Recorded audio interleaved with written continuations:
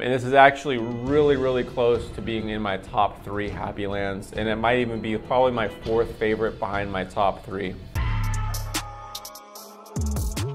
Hey, what's up guys, it's Josh here. Today I want to do a little review on this Foux du Fafa by Happyland Fragrances. I don't know if I'm pronouncing that correctly. I don't know if that's the correct name. I sprayed it up. There was something about it that I just really wasn't into, but then once this came time for me to review this and really dive deep, I actually really enjoyed this fragrance. And what was weird is like the little bit of nuances that I didn't like in the beginning kind of went away. This is actually a pretty enjoyable, almost like a crowd-pleasing, sweet, spicy fragrance, which I really do enjoy. So online, they say the notes are citruses, spices, woods, amber, rose, vanilla, ambergris, and patchouli. You can see kind of where they're coming from. You got like probably the citruses in the opening, the spicy woods, amber, vanilla. That's kind of like a general sweet, spicy fragrance, which I really do enjoy. And then you have a little bit of the patchouli and rose kind of giving it a little bit more complexity and not so simple and straightforward, but I find this to be a pretty likable fragrance overall. I definitely smell spices. I smell vanilla. I could see the woods in the amber, like I said, and there's just a little bit of something extra making it smell just a tad different, and I'm assuming that's the patchouli and the rose. Situations that this is good for, like I think the date, I would say this is good, but not great. The gym, I would say is okay. It's passable, but I would,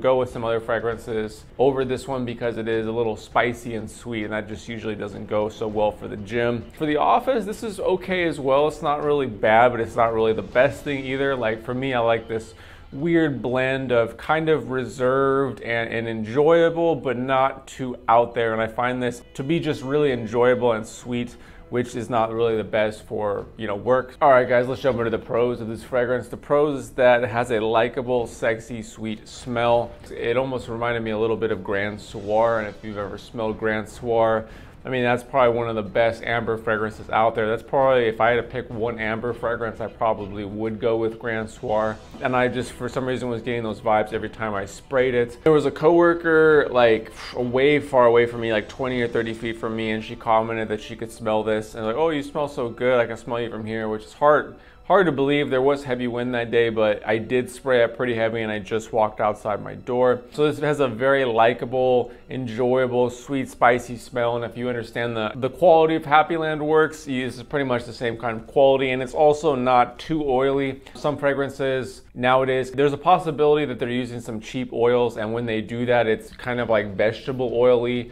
and I don't get any vibes with that here. Very high quality. Another pro is that it has really good projection. Like I said, I got that compliment way far away. Even from when I was testing it, it seems to have above average projection, and I really do appreciate that. And there's almost no off-putting vibe on top of having that nice good projection, which I also really enjoy. And then the last pro is that it's probably good for winter and fall. It's just got that little bit of that sweet, spicy kind of smell. And I don't really have too many bad things to say about it. I enjoy it. I've enjoyed Happyland. I like sweet, spicy, and this is right down the pipe. And this is actually really close to being in my top 3 Happylands, and it might even be probably my 4th favorite behind my top 3. All right, guys, let's jump into the cons of this fragrance. The cons, to be honest, I don't have too many. If I were to really dive deep, I would say that it is a tad simple. Again, it's just a sweet, spicy fragrance, and then it is a tad mature. But again, this is like a tad, like I would say it's overall more likable than mature. It's got a nice blend of being a little complex, but also a little simple. But I would say that there is a little bit of simplicity here, but I actually kind of like that in this fragrance. So anyways, guys, if I was gonna rate this, I would give this an 8 to an 8.5 for the smell rating. I really do enjoy it. Likability, like I was saying before, it is very likable. There are a few situations, like maybe in the heavy summer, because this is sweet, so you're not going to want to use this in probably any sort of high heat situation. But if you use this in the right situation, I think it's going to smell great. It just overall is likable and good. And then longevity and projection, I'm actually going to bump it up to an 8.5 to a 9 in that range.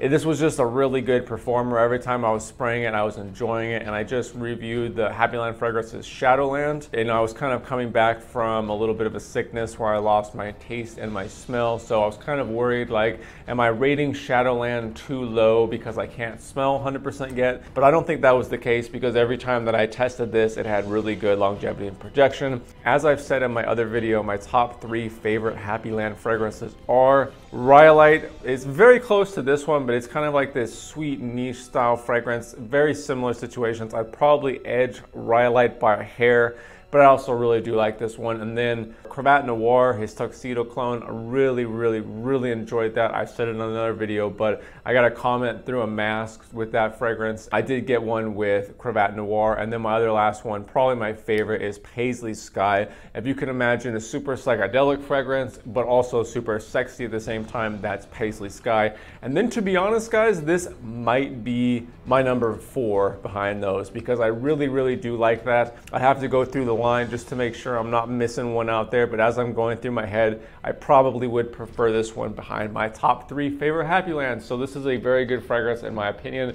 Although personally, I don't understand the name, maybe it resonates more with you. We're on the road to 50,000 subscribers, and I could not do it without any of you guys' help. You guys are the best. I'm having a great day out here. Hopefully having a great day at home. See you on the next video. Peace.